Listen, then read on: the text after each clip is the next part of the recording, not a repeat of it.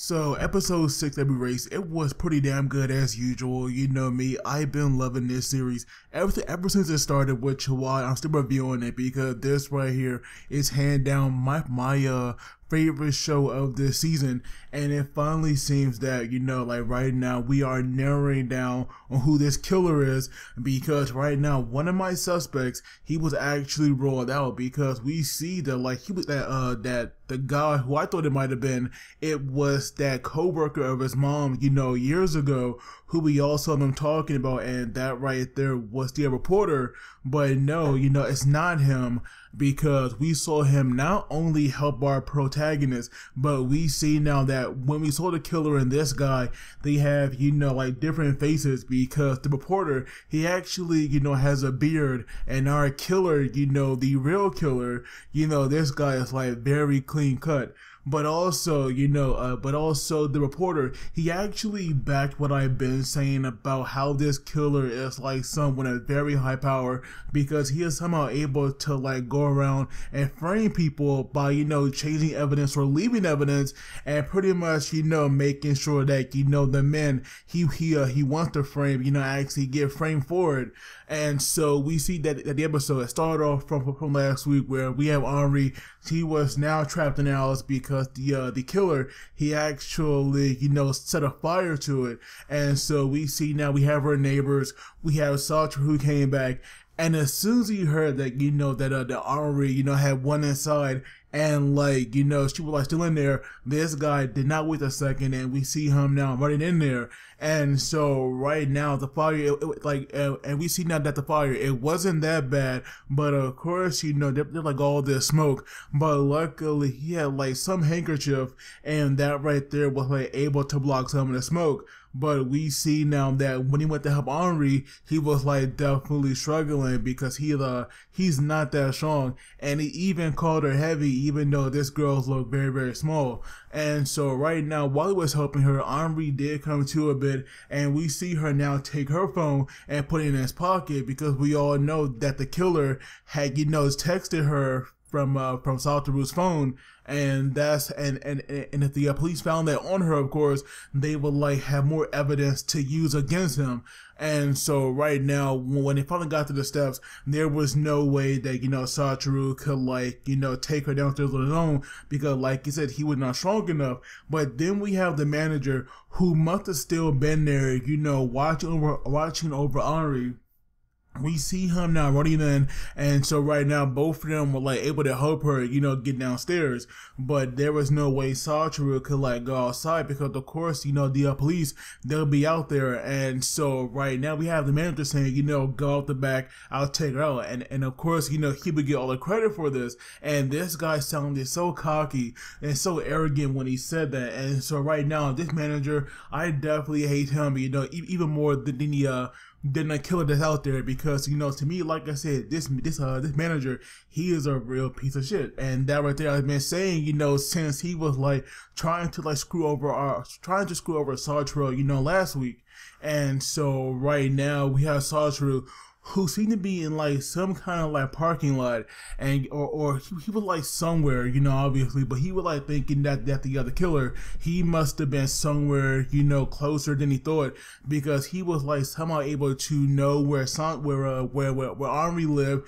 He knew, you know, when like she'd be home, which meant that obviously he had to like go to that pizza place and see their schedule. And so right now he was like narrowing down the subjects. And so we see now that when he called someone, I thought maybe he was like trying to like, you know, make a deal or work out, you know, something with a killer, you know, so these two could come to like face to face, because we see now that when he was talking to, you know, that reporter on the phone, this guy actually had red eyes. And so I was thinking, you know, oh snap, we finally might see, you know, the killer, you know, really reveal himself. But no, we see now that, you know, these two, they had met up in some cafe, because obviously if this guy really killed his mother, there was no way he would like want to meet up in part of it. And so right now they were like pretty much talking, and eventually that right there, you know, led the reporter,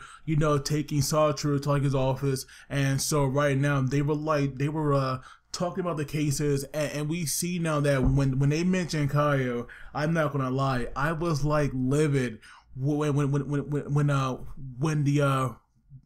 this reporter said how she died, and of course when he also said, you know, that the story that the police read, you know, years ago. And so right now we see that Kaio's mother and father, they had beat her, you know, so badly one night, and so we see now that they put her in a shed, and so then, you know, when she had disappeared, you know, they were saying that like Yuki came and got her, put her in their like in their family cold storage, sprayed her head with antifreeze, which would speed up the death. Which would speed up the death by freezing process, and so in like 20 minutes she was like brain dead, and so after that, you know, they were saying that like that Yuki had like took the body and like put it back in the shed, and that right there was like so freaking heartbreaking to hear. Because, you know, like, no matter how you think about it, Kaio just got, you know, so screwed up. This poor little girl had such a brutal death, you know, like, even if Yuki, you know, didn't do that, because obviously, you know, this guy, you know, definitely didn't do it, because now he's still being framed. But the fact that, you know, that right there might have been a possibility by the real killer, it just breaks your heart, dude. I'm telling you, that right there is just so freaking messed up.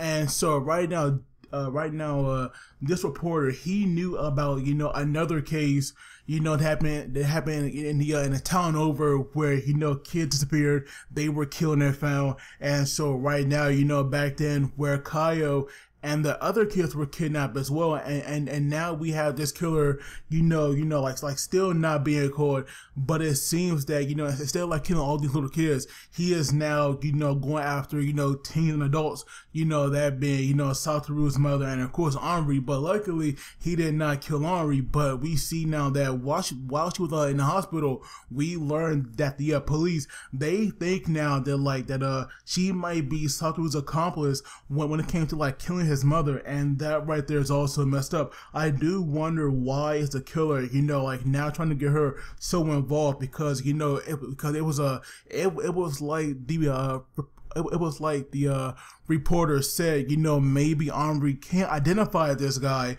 and so maybe that's why he really wants to like try so hard to get rid of her. And so eventually we have the other guy, the reporter. He was now going to leave so that he could go question Anri in the hospital.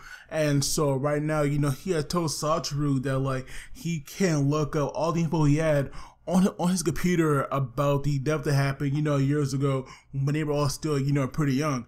And so one thing that also got me in the episode is where we learn now that, you know, one of the kids who were kidnapped, you know, because to me, I thought, you know, that right there was a girl that, you know, they were hanging out with in that little group of Satoru friends, but no, that little girl was actually a boy, and to me, that right there, I found, you know, rather surprising. And so this killer, he normally, you know, kills like girls, but when he kidnapped this boy and found out, you know, that right there, what was a little boy, he had no choice but to kill him, because obviously if he lets him go, you know, this kid could like rat him out. And so that right there was like, that right there was the only boy he like ever killed.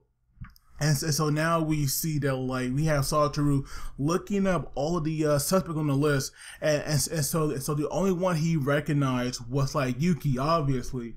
And so now going back to Anri, we see now that when the reporter came there, you know, obviously, you know, there was no way they would let him see Anri, and so he was like faking that, you know, he had to use the bathroom, you know, really badly. And so we see now that when he ran by the cops, they were like laughing, but this guy was like pretty smart, because, you know, because they were like so distracted and thought this guy was like going to the bathroom, he was easily able, you know, to like sneak into Anri's room. But then we learn now that, you know, Anri has now, you know, left the hospital, and her mother actually, you know, took her spot there, and that right there was like a very nice little twist.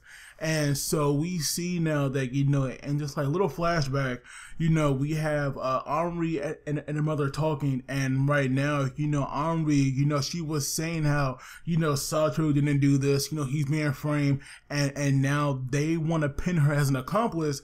And so right now, her mother was saying that, even today, she had wished that like she ran after her husband. And so right now she was telling Anri, to like run after Satoru, go to your friend and help him. And so while Satoru was like busy going over the information of all the cases, that phone that went off, and that right there was like Anri, calling him. And so right now they were like going to meet up, and we see that, Satoru, he had went to this park, and there were these kids playing with this airplane, but for some reason it could not fly, and Satoru helped him. Obviously, he had learned that from Yuki. But then we have, we have these adults saying, why in the world is an adult here at this time of day? Looking at him, like Satoru was like some kind of creep or predator. And that right there, was like so messed up, because to me it seems that, adults can go to the park now without some kind of like, evil intent. And to me, that right there seems like a very cruel and, and messed up logic. But eventually he had went, under that bridge. And so right now, he was like waiting for Anri, but at first he was not showing up. And so we see him like he was like getting ready to leave. But then we see now that, Anri, had appeared. And so right now, they were talking, and we see, that even now, Satoru actually, lets his thoughts, slip past his mind, and actually said them out loud, because he was saying that like he was glad that, that he was ashamed that, for a second he thought this right here might be, some kind of trap. But we see now, these were talking, and they were having a pretty nice conversation. But then out of nowhere, we have the police showing up. And so right now, like they were like going to arrest Anri. And also, we see now that, Satoru, he was like talking about his manga where he made the story about some Grim Reaper who actually, made things worse. The more he tried to help, because apparently, everything he did ended up in the depths of kids. And so right now, every time he would like try to correct that right there made more and more people suffer. And so we see now that when Anri says that, doesn't that sound like you now? And we see that playing, in the river, going downstream. I thought maybe we might see one of those kids dead, because that right there would have been, so messed up. But for some reason, I thought that right there might be, I thought that might be, a possibility. I don't know why. But now with like Satoru arrested, we have Anri still, actually, like she was still actually defending him, but of course, that right there wasn't working. They were like going to like take him in and book him, because obviously now they got this guy that the real killer was like trying so hard to we have the cops, finally have this guy that the real killer had been trying so hard to frame. And so now we see that, Anri, she felt so bad, she was like saying, I'm sorry, because she figured that the cops must have followed her there. And so right now, she was like crying. We have, Satoru saying that he was glad that he met her today, and he was glad that, that he trusted in her. And so right now he was thinking that like, what should he say in a time like this? And that right there is where he would call the words of a hero. And he told her that he can keep going, because, she still believes in him.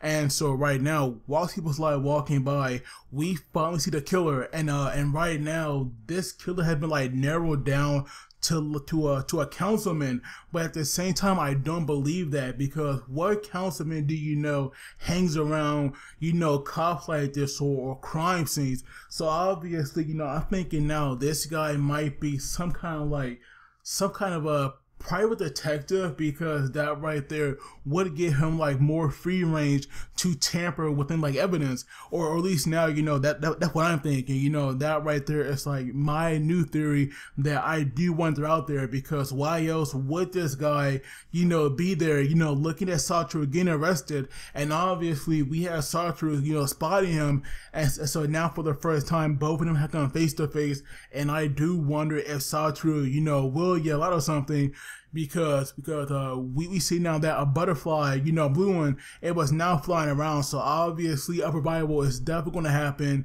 you know, next week. So now Satoru definitely has, you know, a second chance to correct all of this. So right now he definitely, you know, can't mess up. But like I said, this episode to me, it was definitely good. You know, once again, you know, Erase, it, like, to me, it continues on like this perfect train, as I call it. But of course, let me know what you guys thought. Don't forget to like and subscribe. And as always, you guys take it easy. I will see you all next time.